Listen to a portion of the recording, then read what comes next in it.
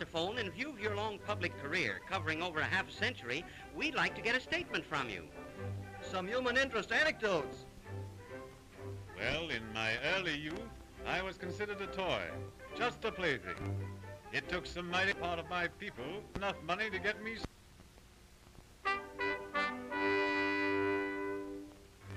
But that's an old story.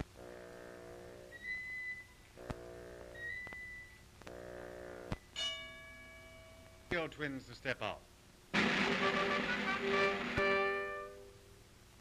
Ladies and gentlemen, meet my radio twins, Mike and... I can't say I resemble you any. Very few of my family do, but we all have something in common. Come here, Mike. Mike inherits my transmitter. Let me show you by comparison.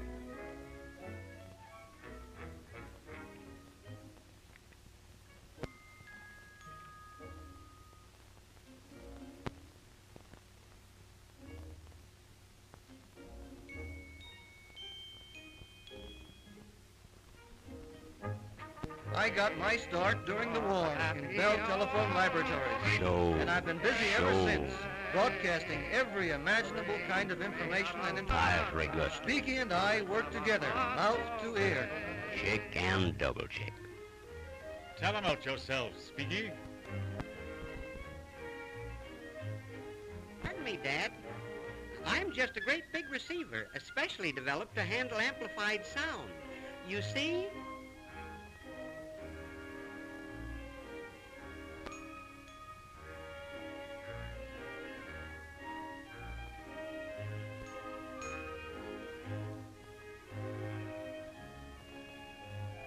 And now, folks, if you'll step around to the stadium with me, I'll let you see another member of the family in action.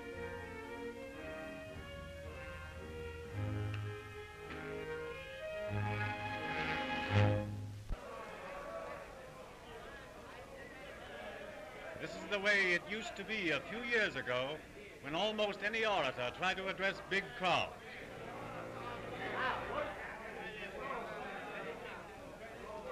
What'd he say? What's he talking about? I can't hear.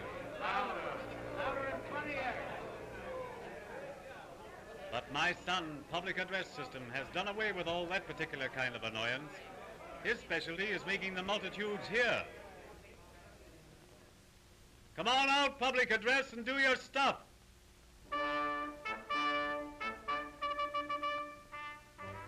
Public address system is another development of my transmitter and receiver, pepped up by the application of amplifying power to give the sound waves several million times the volume I'm capable of carrying.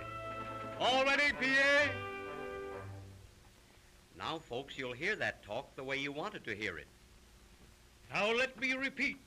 We stand for honest administration of the laws and a square deal for all.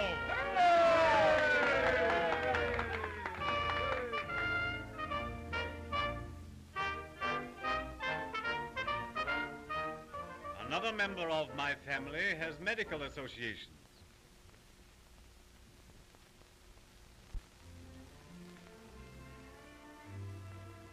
No medical college in the country is considered complete these days without this professional member of my family electrical stethoscope.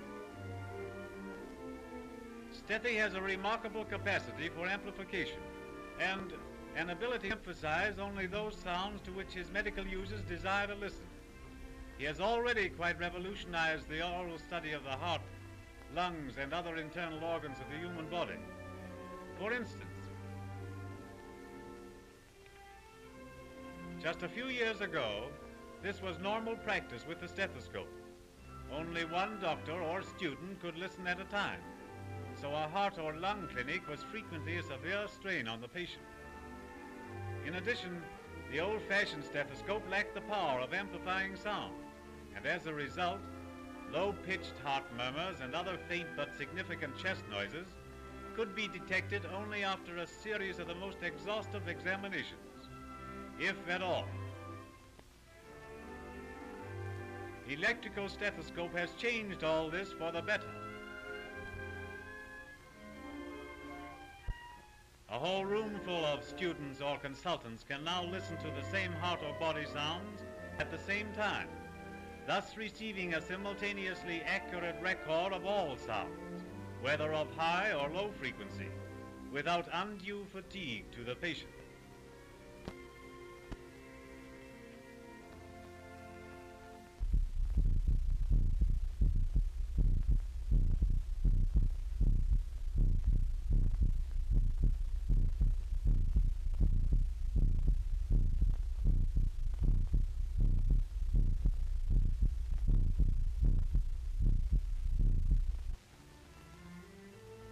So this member of the telephone family is playing an important part in extending the bounds of medical diagnosis.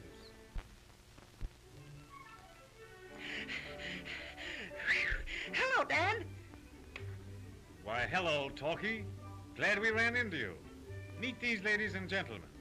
They represent the press. It's a great pleasure. This is the youngest member of the family, but in many respects the most active. That is, next to myself. His full name is Talking Motion Picture. Any hot news from Hollywood?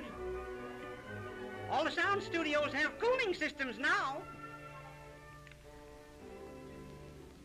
You seem in a hurry, Talkie. What's doing? I'm wiring a new theater down the street. There, where that crowd is.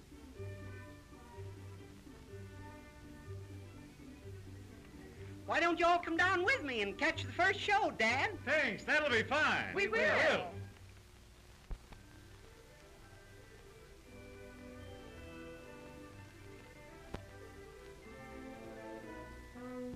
He called Mr. Phone Dad, but I can't see just where he fits into the telephone family. Nevertheless, I am a direct descendant. Sound films are recorded in the studio by the condenser microphone, which is a development of the telephone transmitter, and are reproduced here in the theater through these loudspeaker horns, which are really powerful telephone receivers. Oh, yes, I do get the connection. What's wrong, Jim? Why don't you put on the show? Talkie, we're in Dutch. The messenger with our film is in a taxi smash-up and can't get here in time. That crowd out there will scalp me.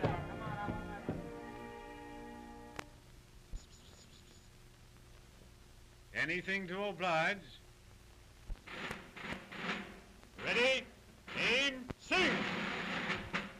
Oh, you little telephone, you're a perfect dear. We would give the world to know half the things you hear. When the boss needs something quick, on you we depend. And but for you, what would we do? You're more than just a friend. We love your welcome call. You've made